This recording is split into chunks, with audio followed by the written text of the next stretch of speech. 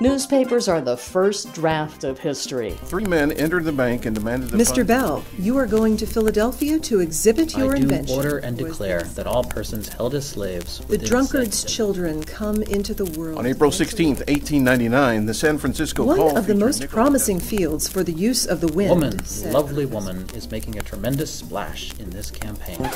Chronicling America is a free online resource produced by the National Digital Newspaper Program. The collection has over 5 million pages and is growing as new states are added yearly. The National Endowment for the Humanities Incitement Team is developing online educator and student resources to facilitate and encourage use of Chronicling America. You'll find stories about America's westward expansion, social movements like abolition and women's suffrage, technological innovations, war, disasters, world sports records, and medical breakthroughs. Whatever your interest, Chronicling America can provide a wealth of information no other primary resource can match.